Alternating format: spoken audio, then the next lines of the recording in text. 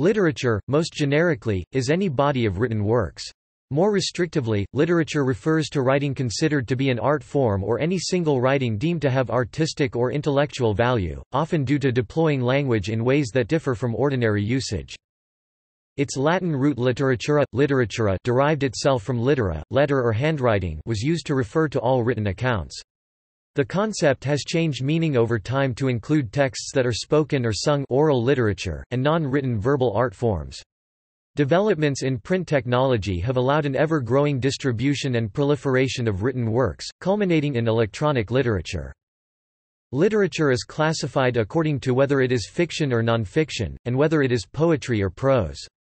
It can be further distinguished according to major forms such as the novel, short story or drama, and works are often categorized according to historical periods or their adherence to certain aesthetic features or expectations genre.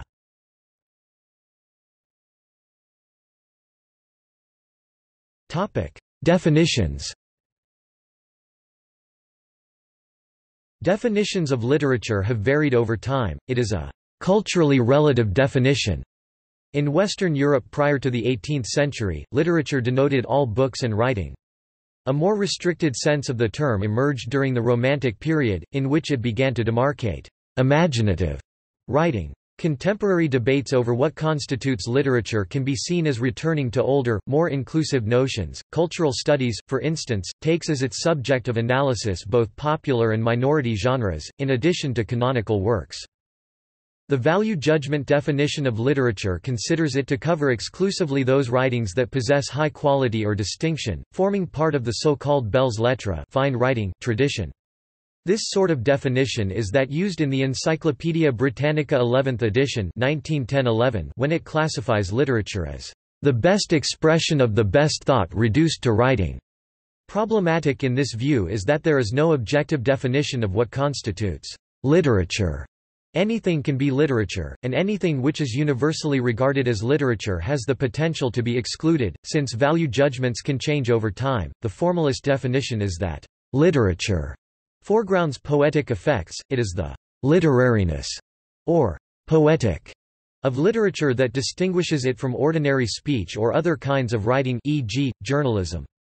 Jim Meyer considers this a useful characteristic in explaining the use of the term to mean published material in a particular field, e.g., scientific literature, as such writing must use language according to particular standards. The problem with the formalist definition is that in order to say that literature deviates from ordinary uses of language, those uses must first be identified. This is difficult because ordinary language is an unstable category, differing according to social categories and across history. Etymologically, the term derives from Latin literatura, literatura, learning, a writing, grammar. Originally, writing formed with letters, from littera, littera, letter. In spite of this, the term has also been applied to spoken or sung texts.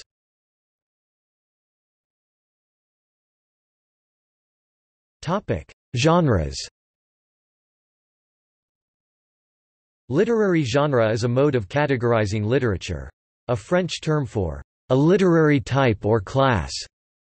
However, such classes are subject to change, and have been used in different ways in different periods and traditions.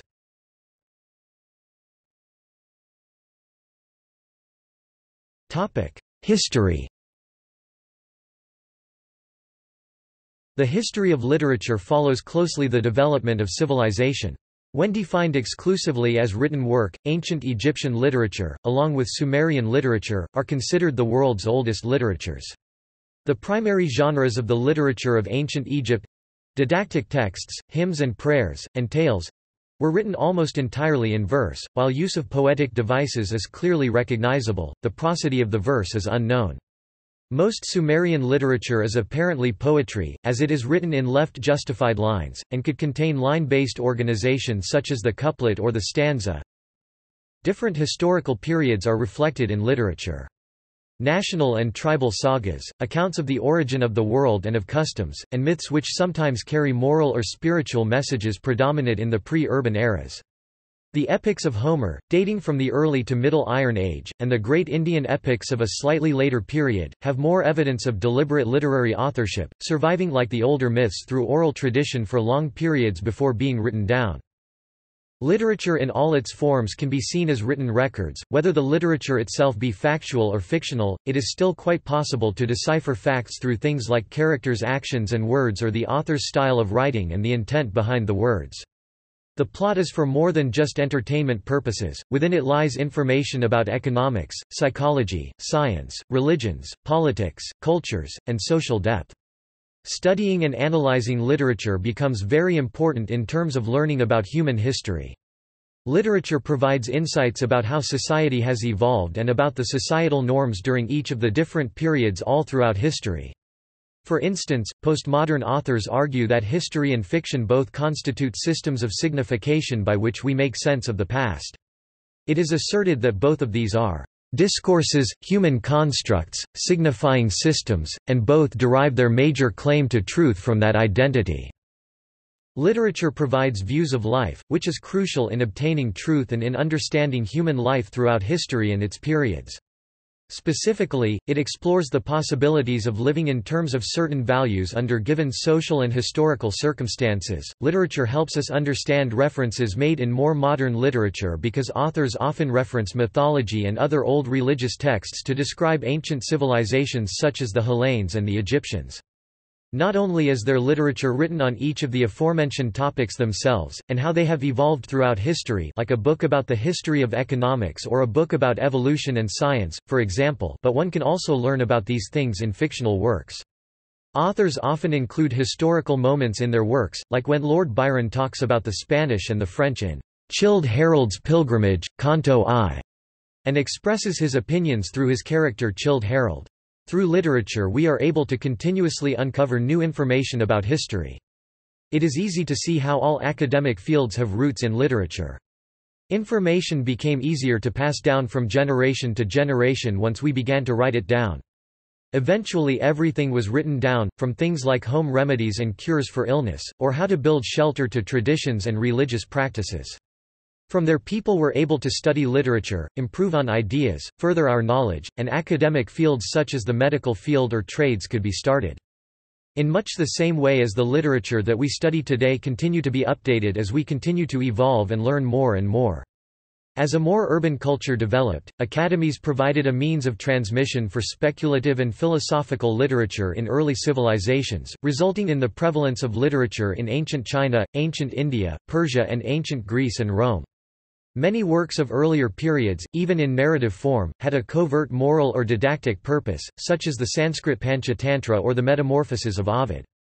Drama and satire also developed as urban culture provided a larger public audience, and later readership, for literary production. Lyric poetry, as opposed to epic poetry, was often the speciality of courts and aristocratic circles, particularly in East Asia where songs were collected by the Chinese aristocracy as poems, the most notable being the Shijing or Book of Songs. Over a long period, the poetry of popular pre-literate balladry and song interpenetrated and eventually influenced poetry in the literary medium. In ancient China, early literature was primarily focused on philosophy, historiography, military science, agriculture, and poetry. China, the origin of modern paper making and woodblock printing, produced the world's first print cultures. Much of Chinese literature originates with the Hundred Schools of Thought period that occurred during the Eastern Zhou dynasty 769–269 BCE. The most important of these include the classics of Confucianism, of Taoism, of Mohism, of legalism, as well as works of military science, e.g. Sun Tzu's The Art of War, and Chinese history, e.g. Sima Qian's Records of the Grand Historian. Ancient Chinese literature had a heavy emphasis on historiography, with often very detailed court records. An exemplary piece of narrative history of ancient China was the Zuo Zhuan, which was compiled no later than 389 BCE, and attributed to the blind 5th century BCE historian Zuo Chuming. In ancient India, literature originated from stories that were originally orally transmitted. Early genres included drama, fables, sutras and epic poetry. Sanskrit literature begins with the Vedas, dating back to 1500 to 1000 BCE, and continues with the Sanskrit epics of Iron Age India. The Vedas are among the oldest sacred texts. The Samhitas Vedic collections date to roughly 1500 to 1000 BCE, and the Circum-Vedic texts, as well as the redaction of the Samhitas, date to c. 1000 to 500 BCE, resulting in a Vedic period, spanning the mid-2nd to mid-1st millennium BCE, or the Late Bronze Age and the Iron Age. The period between approximately the 6th to 1st centuries BCE saw the composition and redaction of the two most influential Indian epics, the Mahabharata and the Ramayana, with subsequent redaction progressing down to the 4th century AD. Other major literary works are Ramcharitmanas and Krishnacharitmanas. In ancient Greece, the epics of Homer, who wrote the Iliad and the Odyssey, and Hesiod, who wrote Works and Days and Theogony, are some of the earliest, and most influential, of ancient Greek literature. Classical Greek genres included philosophy, poetry, historiography, comedies and dramas. Plato and Aristotle authored philosophical texts that are the foundation of Western philosophy. Sappho and Pindar were influential lyric poets, and Herodotus and Thucydides were early Greek historians. Although drama was popular in ancient Greece, of the hundreds of tragedies written and performed during the Classical Age, only a limited number of plays by three authors still exist: Aeschylus, Sophocles, and Euripides. The plays of Aristophanes provide the only real examples of a genre of comic drama known as Old Comedy, the earliest form of Greek comedy, and are in fact used to define the genre. Roman histories and biographies anticipated the extensive mediaeval literature of lives of saints and miraculous chronicles, but the most characteristic form of the Middle Ages was the Romance, an adventurous and sometimes magical narrative with strong popular appeal. Controversial, religious, political and instructional literature proliferated during the Renaissance as a result of the invention of printing, while the mediaeval romance developed into a more character-based and psychological form of narrative, the novel, of which early and important examples are the Chinese Monkey and the German Faust books. In the Age of Reason, philosophical tracts and speculations on history and human nature integrated literature with social and political developments. The inevitable reaction was the explosion of Romanticism in the later 18th century, which reclaimed the imaginative and fantastical bias of old romances and folk literature and asserted the primacy of individual experience and emotion. But as the 19th century went on, European fiction evolved towards realism and naturalism, the meticulous documentation of real life and social trends. Much of the output of naturalism was implicitly polemical, and influenced social and political change, but 20th-century fiction and drama moved back towards the subjective, emphasizing unconscious motivations and social and environmental pressures on the individual. Writers such as Proust, Eliot, Joyce, Kafka and Pirandello exemplify the trend of documenting internal rather than external realities. Genre fiction also showed it could question reality in its 20th-century forms, in spite of its fixed formulas, through the inquiries of the skeptical detective and the alternative realities of science fiction. The separation of «mainstream» and «genre» forms, including journalism, continued to blur during the period up to our own times. William Burroughs, in his early works, and Hunter S. Thompson expanded documentary reporting into strong subjective statements after the Second World War, and postmodern critics have disparaged the idea of objective realism in general.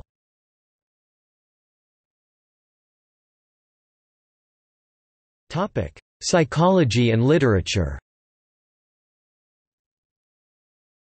Theorists suggest that literature allows readers to access intimate emotional aspects of a person's character that would not be obvious otherwise.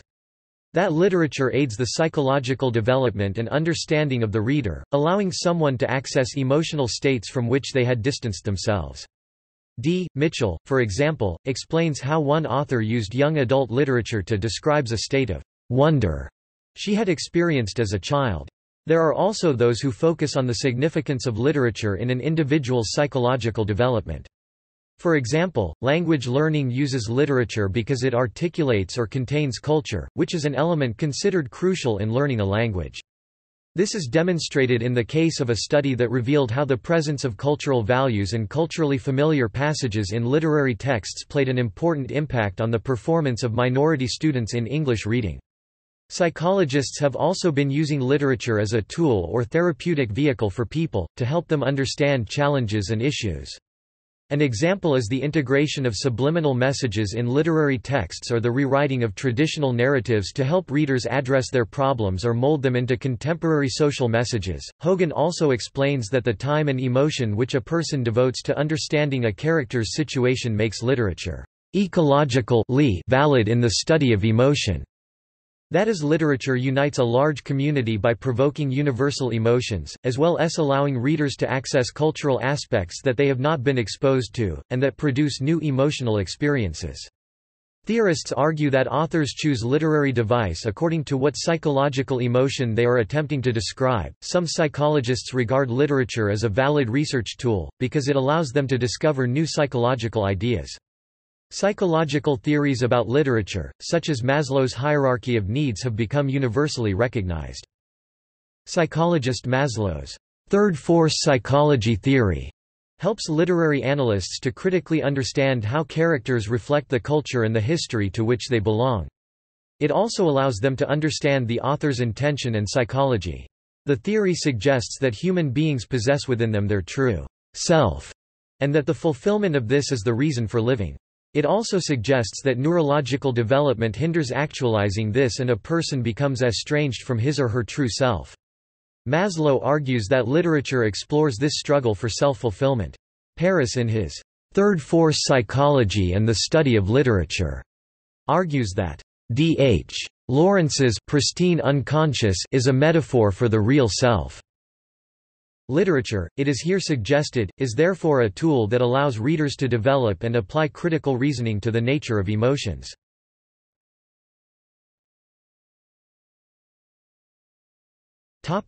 Poetry.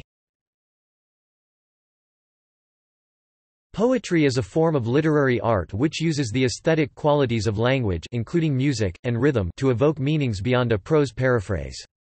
Poetry has traditionally been distinguished from prose by its being set in verse. Prose is cast in sentences, poetry in lines. The syntax of prose is dictated by meaning, whereas that of poetry is held across meter or the visual aspects of the poem.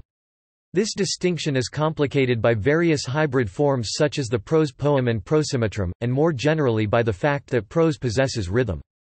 Abram Lipsky refers to it as an open secret that prose is not distinguished from poetry by lack of rhythm.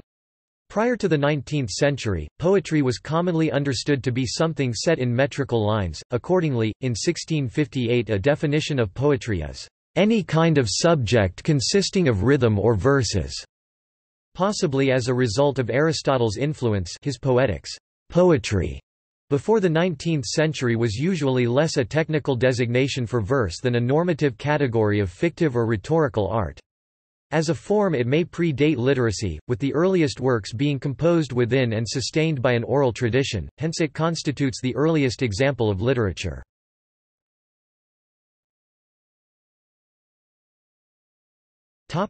Prose. Prose is a form of language that possesses ordinary syntax and natural speech, rather than a regular meter, in which regard, along with its presentation in sentences rather than lines, it differs from most poetry. However, developments in modern literature, including free verse and prose poetry, have tended to blur any differences, and American poet T.S. Eliot suggested that while the distinction between verse and prose is clear, the distinction between poetry and prose is obscure. On the historical development of prose, Richard Graff notes that, "In the case of ancient Greece, recent scholarship has emphasized the fact that formal prose was a comparatively late development, an invention properly associated with the classical period." Philosophical, historical, journalistic, and scientific writings are traditionally ranked as literature. They offer some of the oldest prose writings in existence. Novels and prose stories earned the names fiction to distinguish them from factual writing or nonfiction, which writers historically have crafted in prose.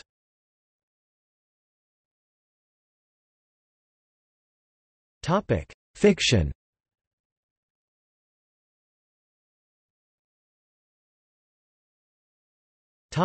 Novel. A long fictional prose narrative. In English, the term emerged from the Romance languages in the late 15th century, with the meaning of news It came to indicate something new, without a distinction between fact or fiction. The romance is a closely related long prose narrative. Walter Scott defined it as a fictitious narrative in prose or verse, the interest of which turns upon marvelous and uncommon incidents. Whereas in the novel, the events are accommodated to the ordinary train of human events and the modern state of society. Other European languages do not distinguish between romance and novel. A novel is le roman, der roman, il romanzo, indicates the proximity of the forms, although there are many historical prototypes, so-called novels before the novel. The modern novel form emerges late in cultural history, roughly during the 18th century. Initially subject to much criticism, the novel has acquired a dominant position amongst literary forms, both popularly and critically.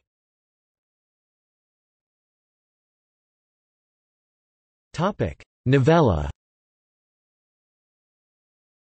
In purely quantitative terms, the novella exists between the novel and short story. The publisher Melville House classifies it as too short to be a novel, too long to be a short story.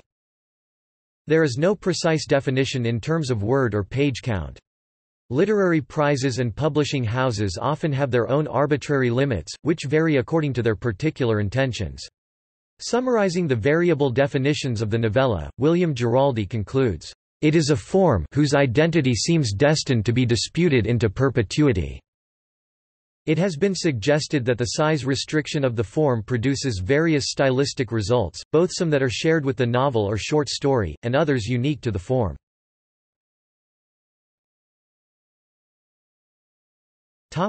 Short story.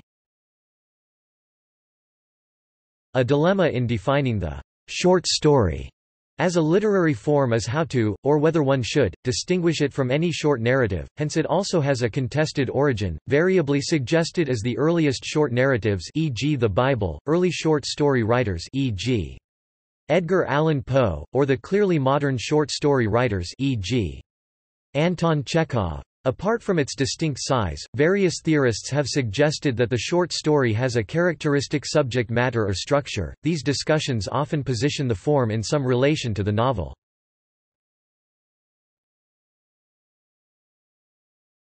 Topic: Essays.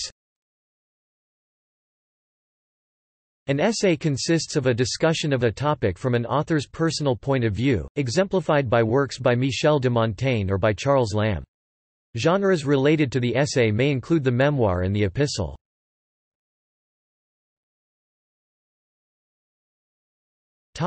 Natural science. As advances and specialization have made new scientific research inaccessible to most audiences, the literary nature of science writing has become less pronounced over the last 2 centuries. Now, science appears mostly in journals. Scientific works of Aristotle, Copernicus, and Newton still exhibit great value, but since the science in them has largely become outdated, they no longer serve for scientific instruction. Yet, they remain too technical to sit well in most programs of literary study. Outside of history of science programs, students rarely read such works.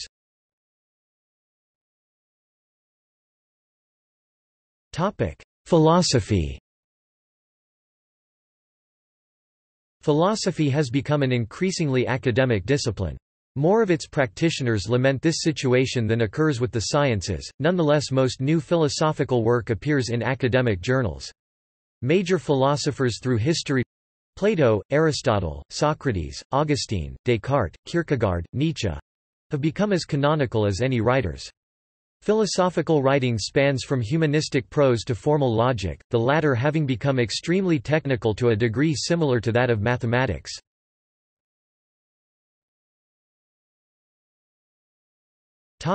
History.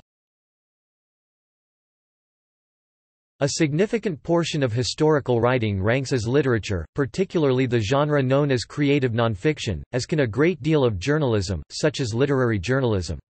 However, these areas have become extremely large, and often have a primarily utilitarian purpose, to record data or convey immediate information. As a result, the writing in these fields often lacks a literary quality, although it often and in its better moments has that quality. Major literary Historians include Herodotus, Thucydides and Procopius, all of whom count as canonical literary figures.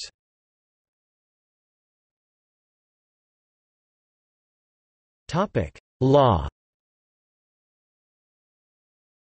Law offers more ambiguity. Some writings of Plato and Aristotle, the law tables of Hammurabi of Babylon, or even the early parts of the Bible could be seen as legal literature.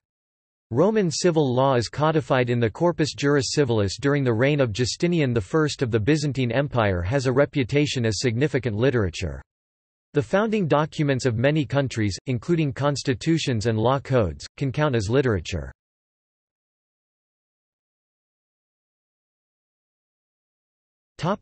Drama.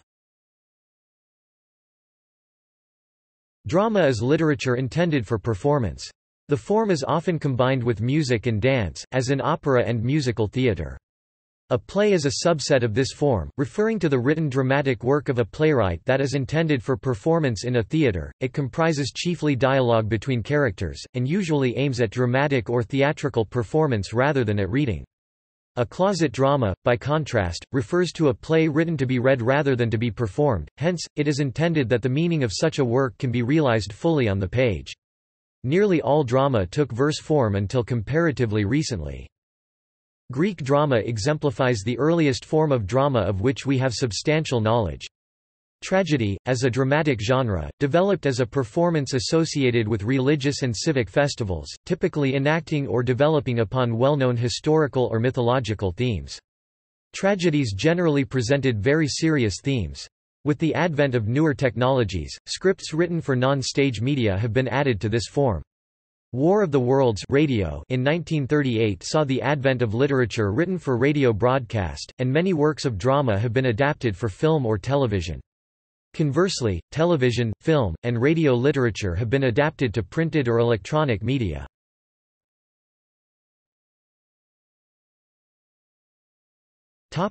Other narrative forms. Electronic literature is a literary genre consisting of works that originate in digital environments. Films, videos and broadcast soap operas have carved out a niche which often parallels the functionality of prose fiction. Graphic novels and comic books present stories told in a combination of sequential artwork, dialogue and text.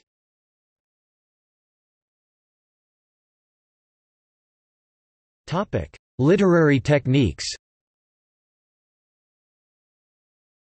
Literary technique and literary device are used by authors to produce specific effects.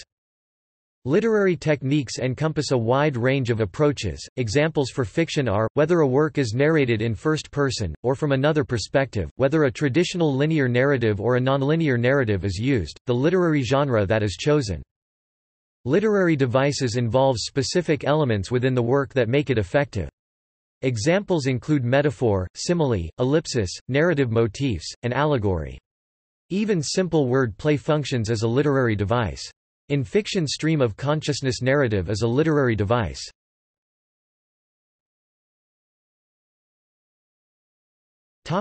Legal status.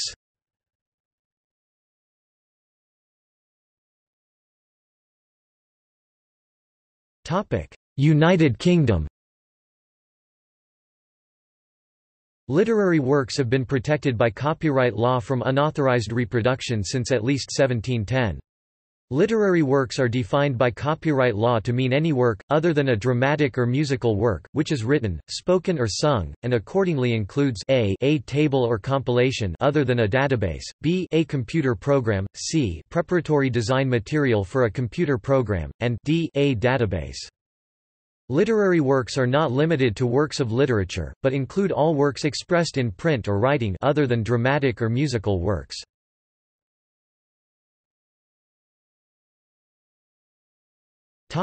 Awards. There are numerous awards recognizing achievement and contribution in literature. Given the diversity of the field, awards are typically limited in scope, usually on form, genre, language, nationality, and output, e.g., for first-time writers or debut novels. The Nobel Prize in Literature was one of the 6 Nobel Prizes established by the will of Alfred Nobel in 1895, and is awarded to an author on the basis of their body of work, rather than to, or for, a particular work itself. Other literary prizes for which all nationalities are eligible include, the Neustadt International Prize for Literature, the Man Booker International Prize and the Franz Kafka Prize.